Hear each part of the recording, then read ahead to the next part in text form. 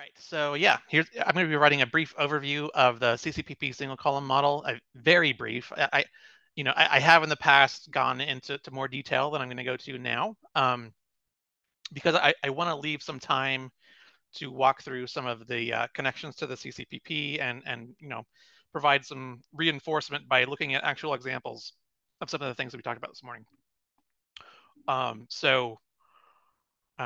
Yeah.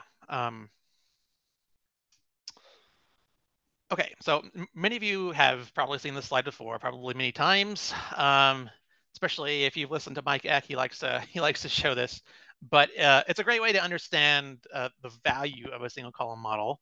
As we all know, forecasting the weather is famously and devilishly a complicated task, and so matching the complexity of the atmosphere in a model is a tall order, and the sources of error creep in from many different angles. So and of course, the complexity of the model means that errors interact and they quickly compound. So one way to try to make progress in improving the complex weather models is to sort of eliminate that complexity in stages and to try to make progress with components of the model individually. So a single column model is super useful in this regard because it isolates a model's physics and reduces some of the model error feedbacks. And this is ultimately why single column models continue to play a role amongst much more powerful and skillful models at the world's best weather forecasting centers around the world, just because of this useful quality. And I don't think anybody's saying that using a single column model is sufficient for improving your weather model's performance, because it just isn't. Even with millions of cases, it's still not it's still not sufficient. But it certainly is a powerful arrow, in the physics developer's quiver, in my opinion, and in a lot of other people's opinion as well.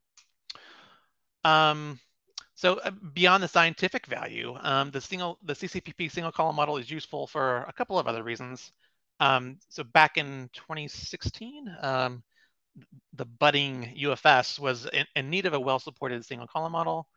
There had been an older SCM version of the GSM-based GFS used by Fang Lin, Morthy, and Laura Davies, and I'm sure others at EMC. But it had kind of stopped being maintained and updated as the GFS physics marched on. And also, as the CCPP came into being, there was this kind of natural marriage, because the CCPP requires a host model to run, and we needed a single column model. So a single column model, it's the simplest possible host model that can exercise an entire physics suite. And plus the single column model's simplicity pays dividends for rapid development and for software releases and things like that. So quite a few uses for a relatively simple piece of code. So hopefully I've made the case why we should care about single column models in general, and the CCPP single column model in particular. The latest release, as others mentioned, is version 6.0, which was up to date with NOAA's operational GFS version 16 physics. This release, as well as the latest code, is available on GitHub, as we've been saying, and it was bundled with the last CCPP version 6 release. And this code contains CCPP physics and CCPP framework as submodules, as discussed earlier. Okay, so for forcing the single column model, there are several complementary ways to do so. The first is by deriving initial conditions and forcing from field campaign observations. And this is especially useful because cases made in this way have actual truth to compare to. So it's very popular in the literature, and quite useful for tuning physics and understanding physics deficiencies. Second, idealized cases are fantastic for exploring the entire parameter space and understanding the range of physics responses as you change base cases in small ways. Like there's a somewhat famous Aztecs case. It's based on the Aztecs field campaign, where it was trying to understand the pace of the transition between stratocumulus and cumulus, and they made idealized cases based off of this base observational case to try to tweak the speed of this transition. And using these idealized cases with various sets of physics can tell you a lot about what to expect when it is run in the global model, about how large the extent of stratocumulus is off of the western coastal continents, things like that. So certainly a useful tool. And then third, driving a single column model from three-dimensional model output is also fantastic, to be able to focus on, say, problem areas for the more complex model, and for understanding how physics changes might affect the full weather forecast, at least locally. So the CCPP single column model relies on all of these methods. We already talked about this a little bit, but this slide was borrowed from Mike Eck, and it shows some of the cases available to use with the CCPP single column model. And I'll say, of particular note are the cases available from the DEFI repository that Dustin mentioned. It's relatively new collection of cases that goes along with that, internationally, or becoming internationally adopted file format for single column model cases. This DEFI form is relatively new. It's within the last 2 or 3 years. And a group of folks got together and agreed that, hey, this is a good idea. Why are we all using proprietary formats for our single column models when it's pretty easy to standardize? So it's actually been great, and we've participated in some of those meetings and have been taking advantage of their case repository. But I do say, like, beyond this repository, we'd like to see an umbrella repository that has, accepts cases from what we have with the CCPP single column model, the DEFI repo, and if there are others out there. I know that E3SM also has a single column model, and they have their own collection of cases. So, in my opinion, the more the better. And to have a single repo where someone can easily get cases that have forcing for whatever meteorological scenario that they're interested in, I think would be really nice. So we'd definitely like to participate and see that happen. Okay, so forcing the CCPP single column model from the UFS is a relatively recent capability that was added, and there are a couple of ways to do this. One shoots for as close to bit-for-bit reproduction of the UFS column as possible by outputting the diagnostic dynamics tendencies every physics time set from the UFS, and that this was implemented first. And this requires quite a bit more, computation time and storage, because it's a lot of extra data that you're outputting. And plus, I say plus the foresight to turn this functionality on when you're running a UFS. So it's not really amenable to seeing your standard UFS forecast, and then after the fact, oh, I want to zoom in on this problem area with a single column model. So a new capability was implemented, and it's perhaps maybe a less accurate reproduction of the UFS column, but it uses the default variables that are output from the UFS history files, and it's incredibly useful for that reason, and can be used on any UFS output data sets. So this was Dustin's work, and he did some great work to show how the original column output compares to the same columns using the single column model. This slide and the previous one were copied from him, so credit to Dustin. The figures on the left show mean differences between the UFS and single column model columns, like a collection of them. When the single column model is forced using 6 hourly output, so it's definitely quite a bit of spread. And then on the right is the same, but for using 1 hourly output to derive the forcing. And as you would expect, the more frequent time resolution for the single column model forcing gets you better agreement with the UFS. So in general, really cool functionality. Great job, Dustin. Okay, so in order to run the single column model, one needs to configure both the case to run and the physics. So this diagram shows how that is done through a total of 5 external files. The green arrows represent the case configuration, and the blue arrows represent the physics configuration. So the first file that is needed is the case input data file. It just contains things like the initial conditions and the forcing, which can be derived using any of the 3 methods that were discussed previously.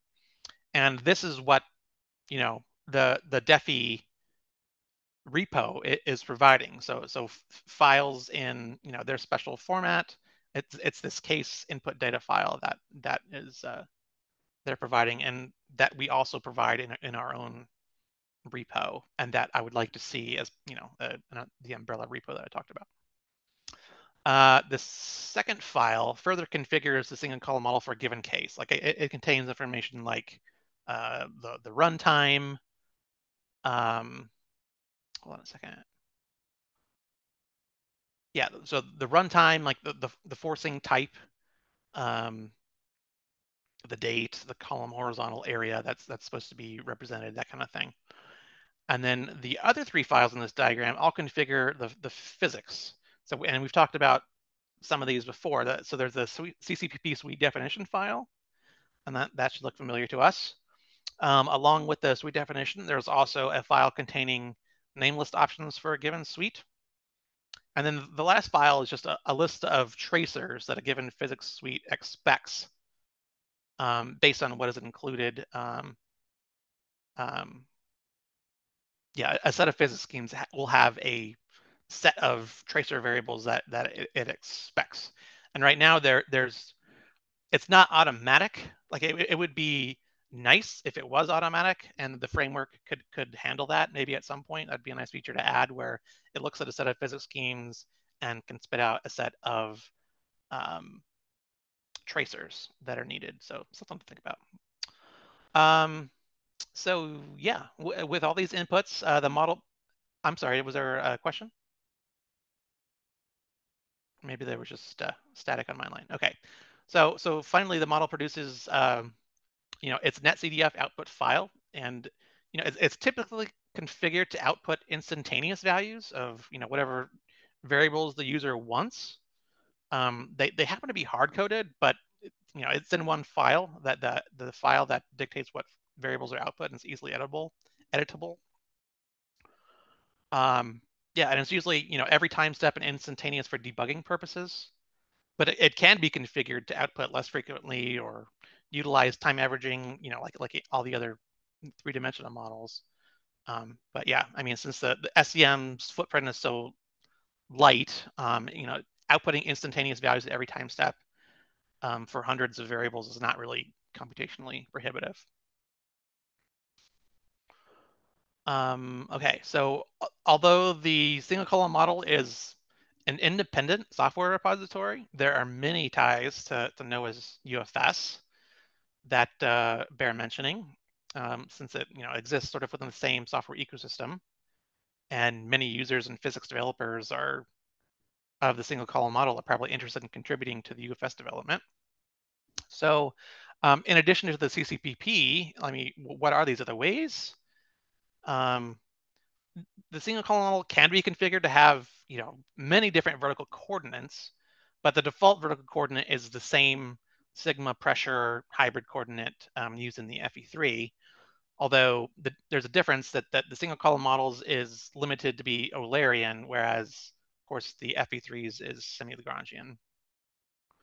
The physics data structure and the physics name list are nearly identical between the single column model and FE3. And by data structure, those are familiar. I'm talking about the type defs, like GFS type defs and CCPP type defs. They're nearly identical between the two, with just some very minor differences. So this means that the single column model can be utilized by physics developers to test the CCPP interface in a much simpler model before transitioning the code quite straightforwardly to the UFS. And then as was mentioned yesterday, or not yesterday, a little bit ago by Dustin and myself, one can run individual columns from previous UFS simulations. So this is actually the last single column model slide that I was going to show. And at this point, I was going to do some code walkthrough type stuff. I think the first thing that I wanted to walk through was show some of the GitHub repositories themselves. Yeah, so this is, you know, the CCPP physics repository. A couple things I wanted to point out, and that we're going to discuss tomorrow, is if you look at the directory structure, it's really flat. Basically, there's just one bucket for all of the physics schemes, whether they're primary, whether they're interstitial. Not that it technically matters, but it can make it intimidating to go through here and, you know, look at stuff.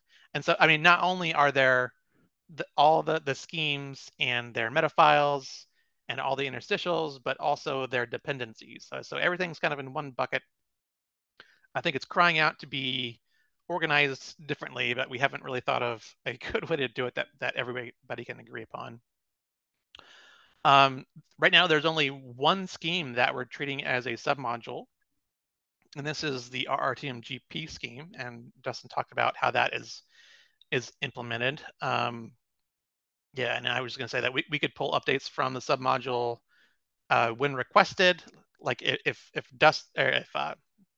Robert, you know, like I said, if you know, there's a new update that he really wants to test, or he's already done the testing and it works really well in the UFS and we want to bring it in, then we can update. All we have to do is update the commit hash. Otherwise, if we want to keep it static, you know, we're in control of that. We control exactly what commit we are grabbing from this submodule. So that's kind of nice. And I think it's good for both parties. They have control over their own scheme repository, and we can grab whatever versions we want.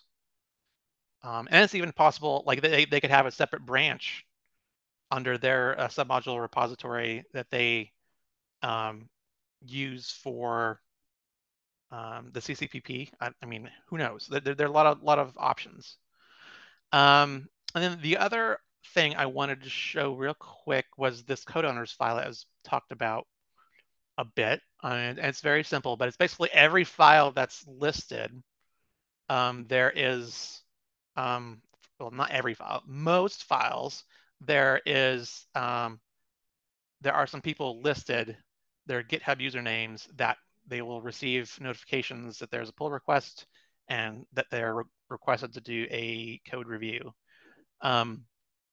So right now, like the CCPP code managers, which is myself, Ching Fu, and this is actually should be Mike Kavulich now, and it is in the UFS repository, but it used to be Dustin. So we're listed on every file. We automatically get code reviews, and then those who are code owners get requests only when you know, the files that they're interested in or are authors of or whatever, otherwise responsible for, whenever those files get changed. Okay, so that's all I really wanted to show here. Let's see, for the CCPP framework repository, wasn't a ton I wanted to show. I was just going to mention that the vast majority of the important stuff that happens is in the scripts directory. Here is where we have, this is that CCPP pre-build script that we've been talking about quite a bit. In the conversion tools is where we have this unit conversion.py. And I mentioned that you have to like manually write a unit conversion between units if you want the framework to be able to handle the conversion automatically. And so this is where you would do that if you needed to add a new unit conversion. The let's see, some other interesting files. So make cap. This is the Python script that is actually auto-generating the Fortran code. So if we needed to change what's in the caps in some way, it's basically just editing the template that's found within this makecap.py. And kind of the same thing with makestatic.py. This is what is making the CCPP API. And it's just, there's a Fortran template that gets filled in with information that the CCPP framework gathers during the pre-build process. Yeah, but there's a template in there that gets can get updated. And then the last one I wanted to show was, where is it? I'm looking for CapGen.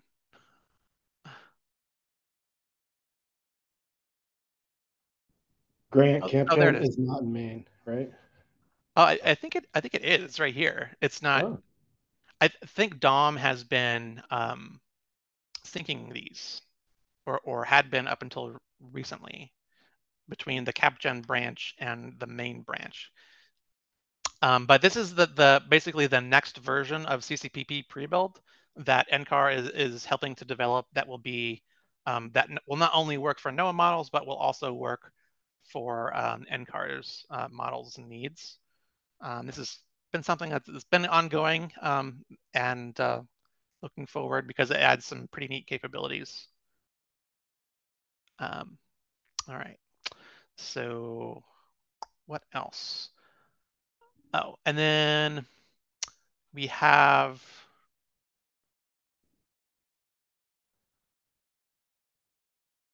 the type definition for the CCPP type. Where is that?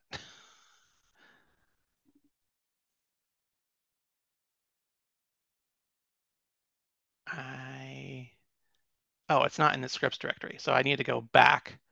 And I think that is in the source. Yeah, CCPP type. So this is where the CCPP underscore T type is defined. And then the other thing was the stub that I think I mentioned in one of the answers for the questions on the comments. There's this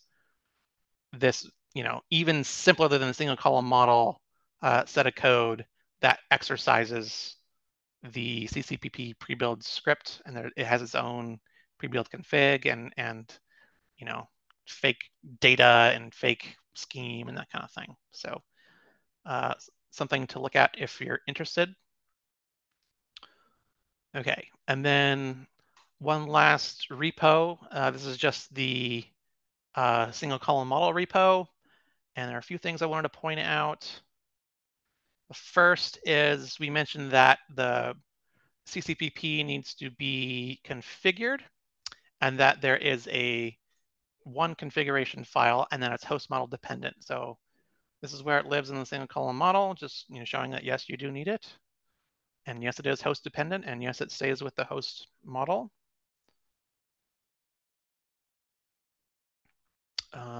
We see both the framework and physics as submodules, and like Dustin was saying, this commit hash corresponds to commit hashes and the main branches on the NCAR forks of both physics and framework.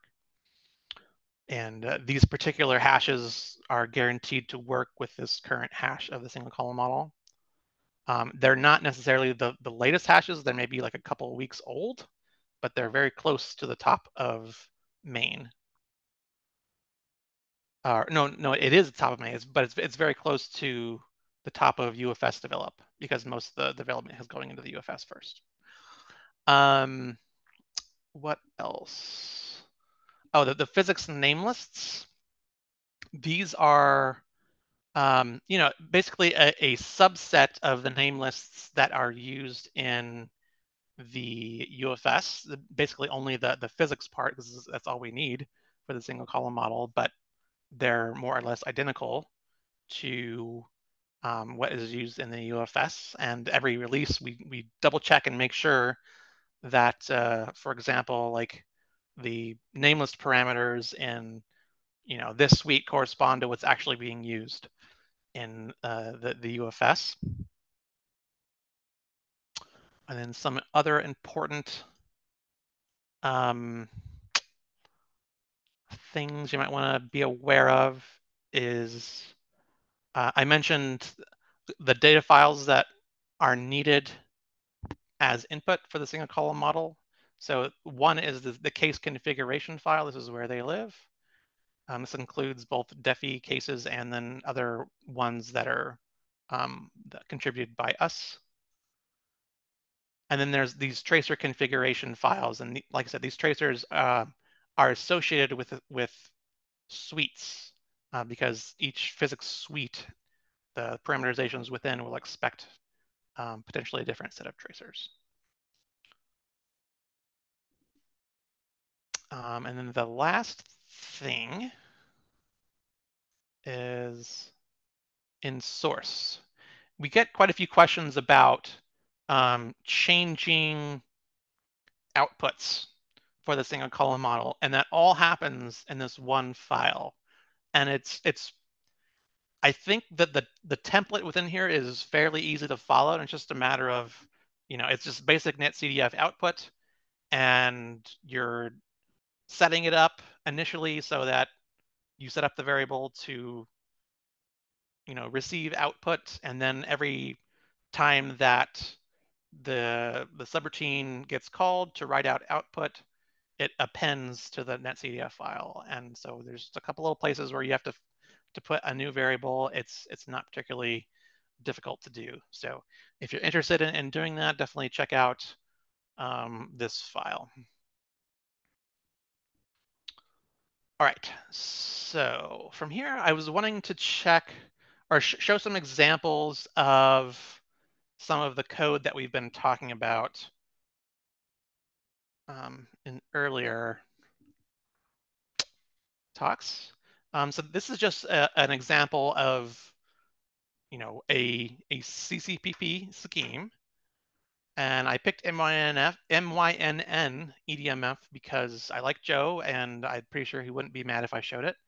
And it's a nice scheme. And it's written well, and is a good example for several different things. So first, it exists in a module, the very basic thing. It has the subroutines within it correspond to the CCPP phases. So here we have the root name of the scheme with the underscore and the init for the init phase. And then if we do a search for subroutine, we'll see the run phase as well. I think those are the only two phases that are in here. Yeah, the other subroutines are just helper routines. They're not CCPP phases. Totally fine to have not CCPP phases in here too. I don't think I mentioned that before, but there's nothing that says that all subroutines have to be exposed to the CCPP. That's, yeah. And then, okay, we have these special doxygen lines where when the doxygen is parsed, it actually takes the argument table and inserts it into the documentation. But we're also using this as our hook for the framework to say that, hey, this is a subroutine that needs to be parsed by the framework. The physical constants for the MYNN scheme, Joe's using the second method because the scheme it's pretty complex scheme. And they were already using, I think, their own internal constants module. And so they can still do that. But here in the init phase, we're using this this special like scheme specific physical constants file, but we're passing in all of these that we're passing in are from the host. And so now we're just setting all the constants in that module from the host. And in this way, they can all be nice and consistent across physics schemes and the host. And whenever Joe needs to use physical constants in the scheme, all he really needs to do is, continue to import this guy, and he doesn't need to worry about passing things through the argument list. So really nice example of doing that. So I'm going to go down to the run phase real quick, and just a couple of examples of, let's see. Yeah, so arrays here are using assumed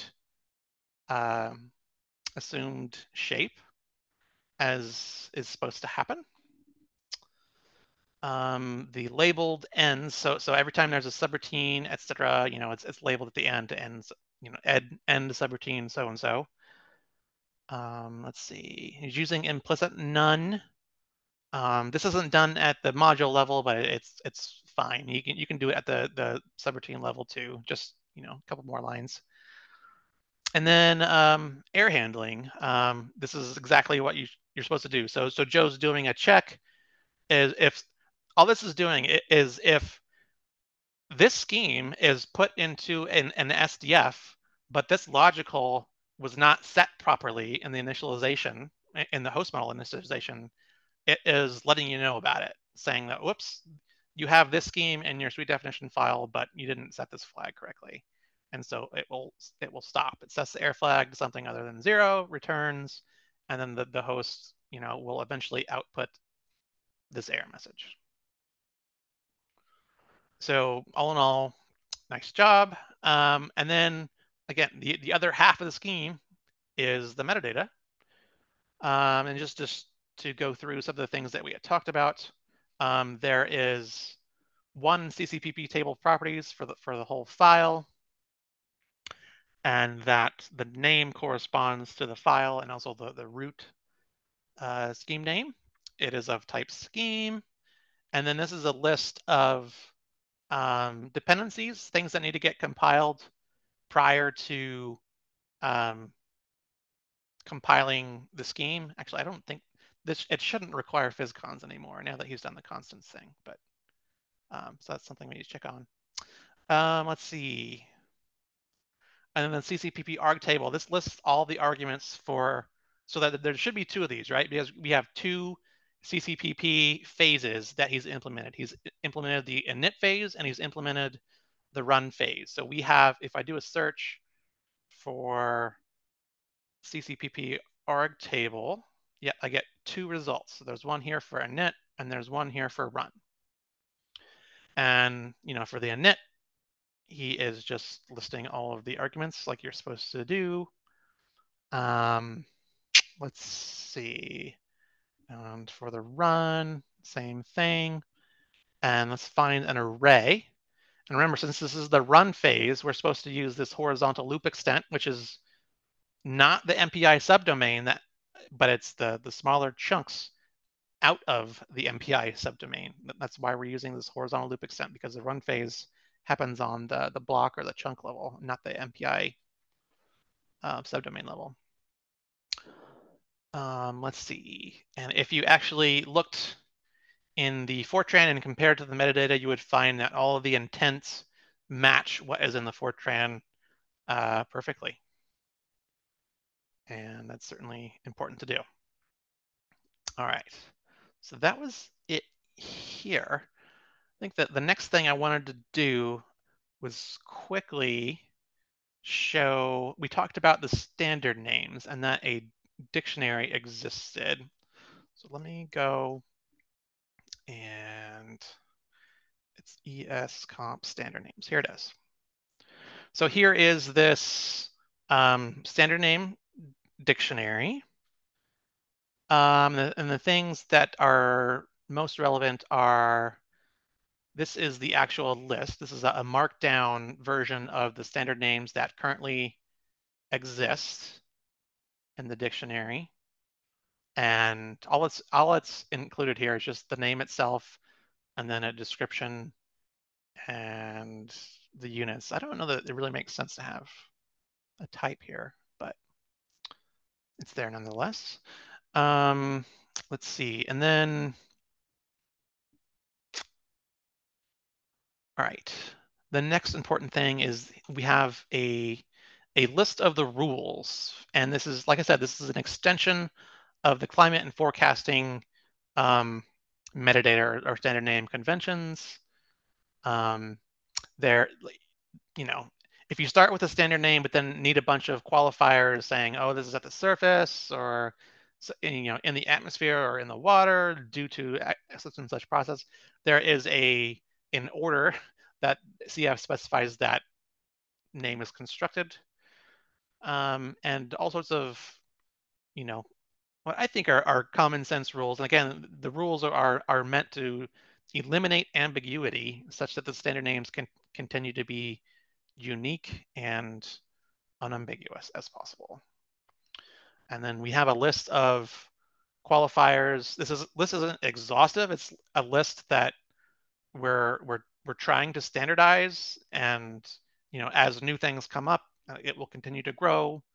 But it's just here so that we continue to try to standardize, and everybody can coalesce along the same names. And ultimately, if you coalesce along the same names, you get a lot closer to true interoperability. So it's a nice, I still think it's a work in progress. There's a lot of stuff to do here to make it a little bit more useful, but definitely a good start. All right. The next thing I wanted to show was a suite definition file, and we've already looked at this a little bit in the presentations. And I'll point out the same things, that we have these 4 elements of the suite definition file. So there's 4 XML elements, and then we could do loops for the surface schemes. There's what do they call it? You have a first guess, and then you refine that guess, and so that the loops are that's what the loop is for. And the schemes are set up to expect that, so it knows when it's the first time through the loop and the second time through the loop. Let's see, and then there's the differences between primary and interstitial. So like, for example, for the Thompson scheme, here's your primary scheme, and then we have some scheme-specific interstitials, and then we also have interstitials that get called for any microphysics scheme that are generic to microphysics. Yeah, I think that's all I wanted to show in this suite definition file. All right, the next thing was the host metadata. So in the single column model, we have basically, I think we have actually 3 host metadata files. There's the GFS type defs and then CCPP type defs, which are the same as the UFS. And then there's one more for the physical constants, but I'm only showing the GFS type defs and CCPP type defs here. Okay, so for CCPP table properties, for this particular file, we should definitely have more than one, because this is a module that is defining a bunch of derived data types, and we're supposed to have one CCPP table properties, one for the module, and then one for every derived data type that has a definition. So if I do a quick search for however many there are 11. And there should be an exactly same number of CCPP table properties, and arg tables, what I wanted. Are there 11? There are 11. Okay, so they should match 1 to 1. Let's see, the names match exactly for derived data types and models or modules. There are no intents anywhere to be found because it doesn't make sense within the host context. All of the variables are using the horizontal loop extent in the host model, which is what you're supposed to do. And then let's see if we can find, let's see here, CLM lake depth. All right, so I wanted to show this as the active attribute and just toggle between the metadata and the actual Fortran, so you can show it on. So you can see what I'm talking about when I talk about this active attribute. So if you recall, this is useful for when this variable is only conditionally allocated, And so this expression should resolve to true or false for a given model run. And so if we actually looked at this variable, this is the local name of the variable. And if we look for it in GFS type defs, I want to see if we can find where this is conditionally allocated. So let's do that. Oh, darn it. I didn't copy it. Copy. Paste. Okay. So here's where it is declared as a null pointer. And then, yep, sure enough, this is only allocated when we are using a lake model, and then when the lake model is the CLM lake model. So that checks out. And so that is a good example for the use of this active attribute. The CCPP type defs.meta is actually really similar to the GFS type defs, and this was actually just recently split off of GFS type defs because GFS type defs was too long. Like I think some compilers were having trouble with it, or there was a memory issue or something like that.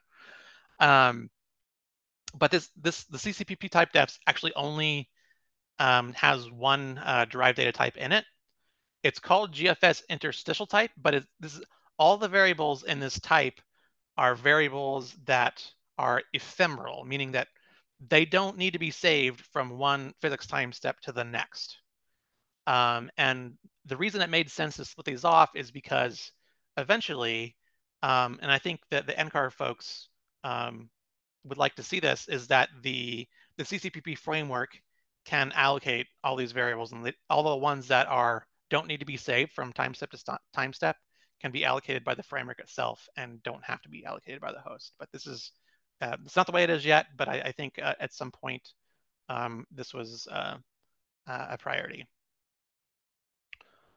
All right.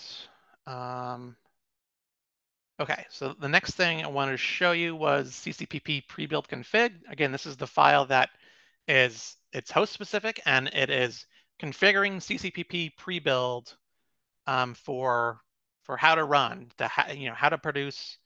It tells it where the host host files are that contain data that the physics needs. It has information about how the drive data types and module data is referenced in the host model.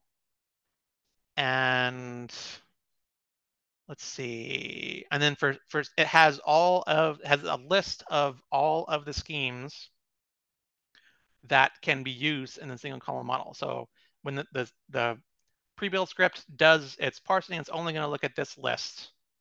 And so if there's a new scheme added and you want it to work in the single column model, one of the first things you got to do to try to compile it or to try to build it and compile it is to add it to this scheme list. Yeah, and the rest of it's basically just paths, like saying where to put the output of the static API. We're going to put it with the rest of the source, and things like that. Okay.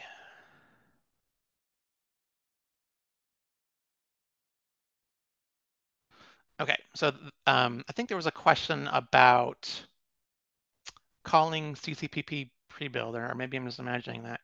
But it can certainly be called by itself. There's nothing stopping you from calling the CCPP pre-build.py script and giving it suites, or giving it the path to this config file and a list of suites.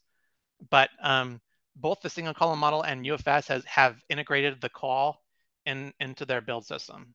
So if I look at the CMake lists, I should back up. The single column model is using CMake as its build system. And so this is a CMake list. This is what's controlling the build system with CMake. And we will find a call to CCPP pre-build. Here is the call for when the model is in debug mode. Here's the call for when it's not in debug mode.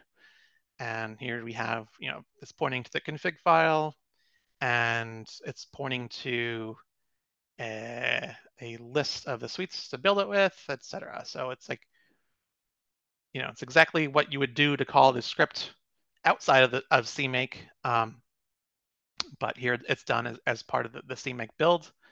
Another nice thing is it has a standard place to put these outputs from the CCPP pre-build script that give you information about what happened. It's basically a log for the CCPP pre-build. So let's see. I'm going to go ahead and there's no way you're going to be able to see this. Oh yeah, okay, there it goes. Make this bigger. So this is just a terminal. I have previously recloned the single column model earlier in the day. So git clone. Oh, it's not showing up as in my past history, but just take my word for it. I cloned a new version of the single column model this morning, and whoops. And so we want to just run the CMake, which runs the CCPP pre-build script for us. So here is, it's kind of a long command, but we're specifying in particular, we want to process all of these suites. So we have our choice to run, one of 10 different suites in the executable. And so let's go ahead and do that. So we're going to run CCPP pre-build, and it will spit out a bunch of outputs. And then first thing I wanted to show you is what the CCPP prebuild.air shows, and it tells you exactly what it's doing. Okay, it has all these suites that you pass to it, what it's parsing, and eventually comes down here to, it actually filters out variables from the host that you don't need in the physics, and then in the physics that you specified.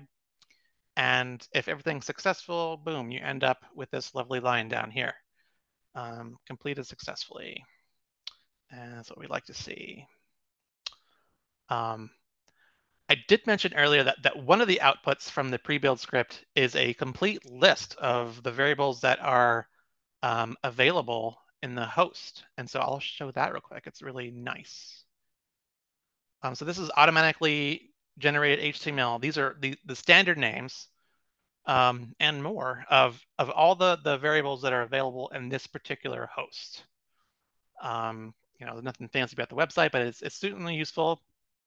In absence of a search tool for standard names, this is actually another nice way to see what's available. You can search through the list of names here.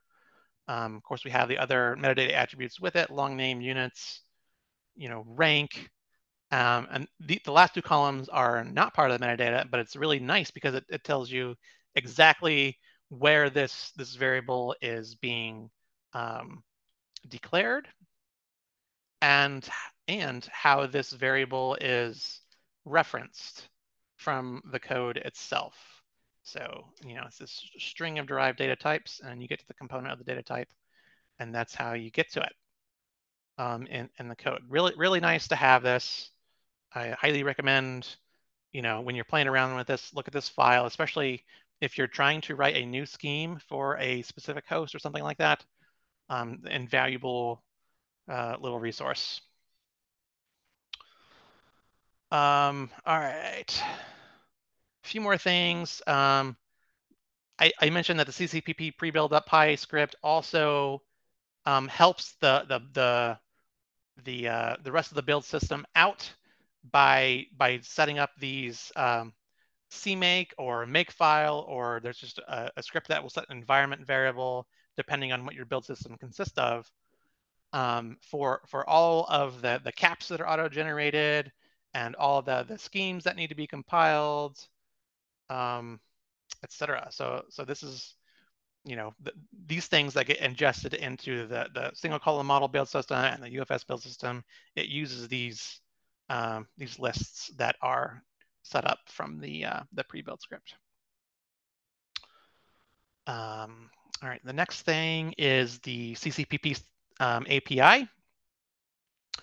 And recall that we, this should have 5 methods, right? So let's go down to the public methods, and here they are. And these are the ones that we talked about in the slides. We have CCPP physics timestep init, timestep finalize, the init, the run, and then finalize if you go over to the right. So these are what the host actually interfaces with. It calls these subroutines. And let's see, it's importing all of these caps that are made because this is just how it works. Like when the host calls init, let's say, so when it calls, this is timestep init. I want it to look at init. So you call CCPP physics init to call the init stages of all the schemes in your suite, and you give it at least a suite name and potentially a group name, optionally a group name. But depending on what you get it, remember this was auto-generated with that list of suites, so it knows how to handle that entire list of suites. So if you're going to at runtime use this suite, then it executes it for you. And all it does, if you give it a suite by itself, it executes the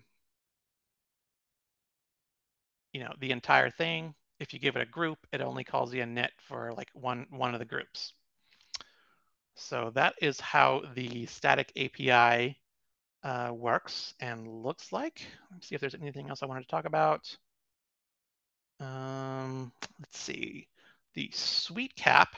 So this is the top level suite cap that can be called from the static API.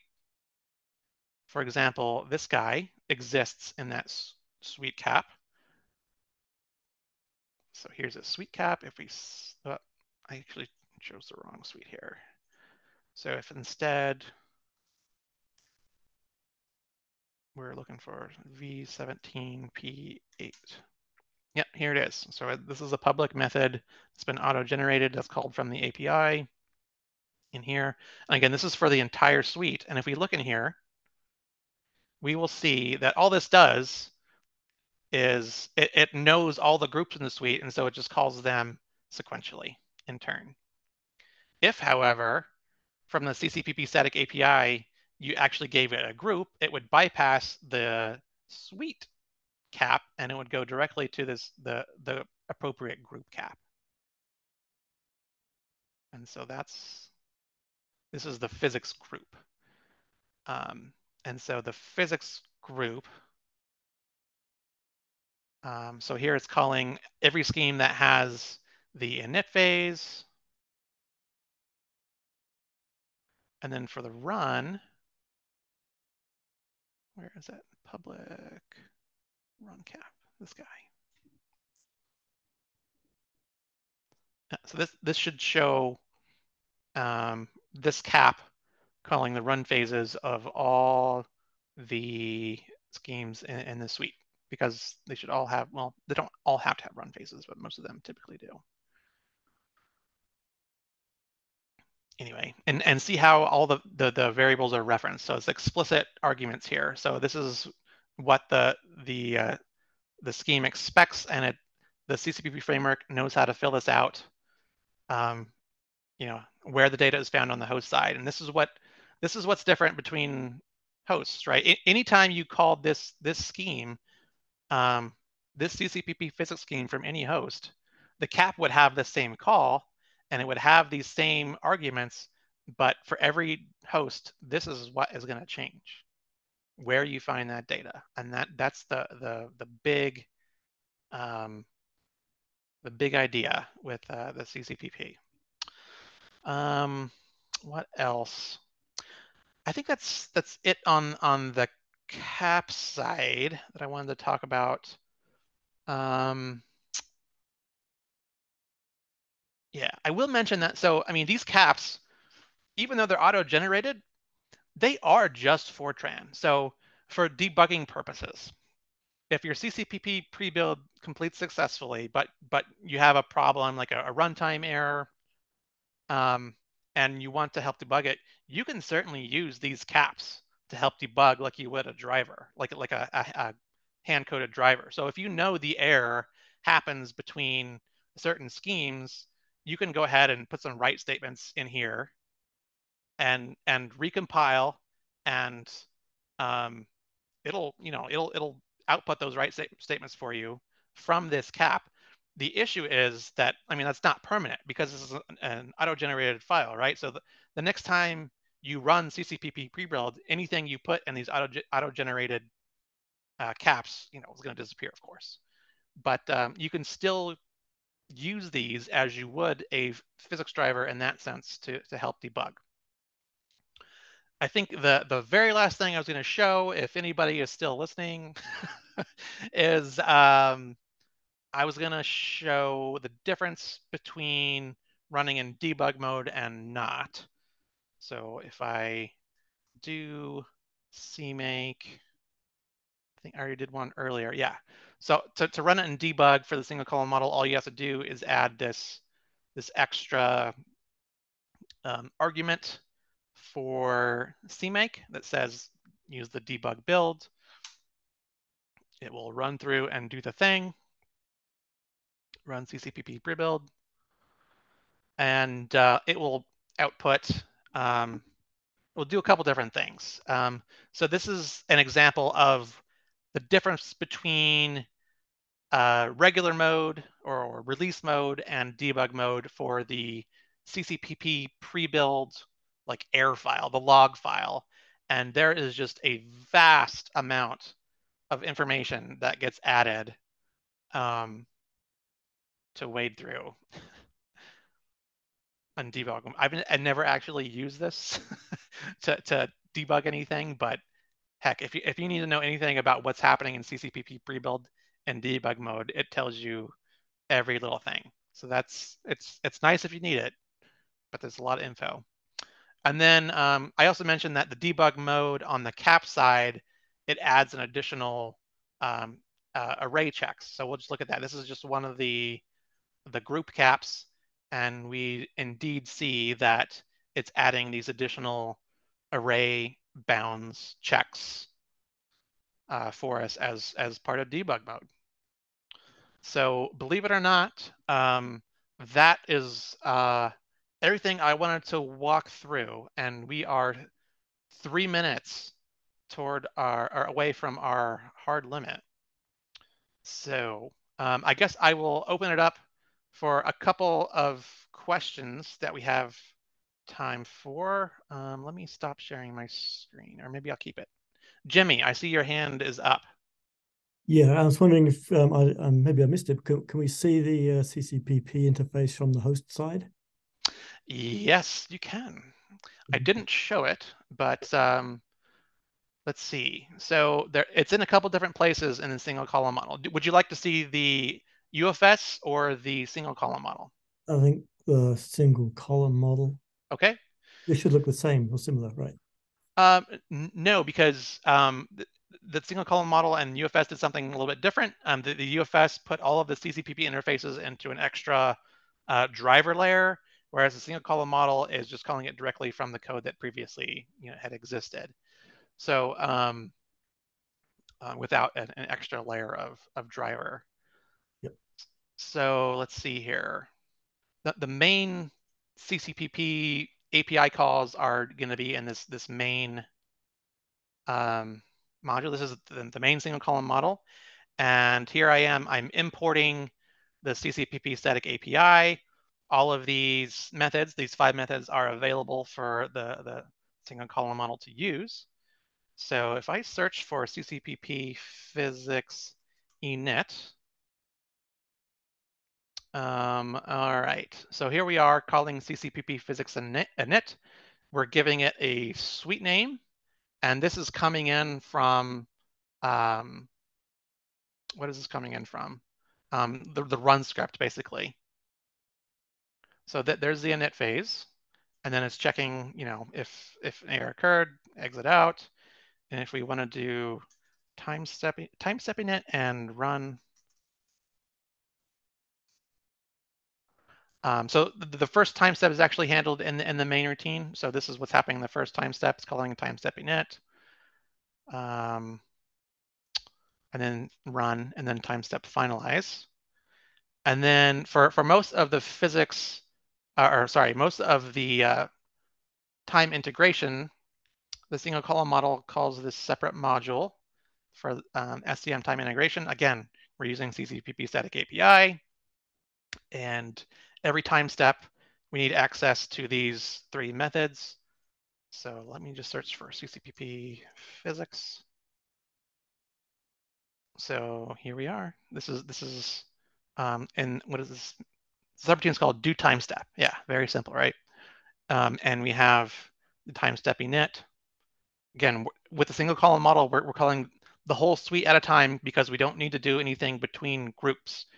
But if you were doing, if you needed to do something between groups like the FE3 does, you would give it a group 2 and then do whatever you need to do between groups and then go, call the rest of it. So there's time step init, physics run, and then time step finalize. And that's basically it. That is the interface from the single column model to the CCPP in the code.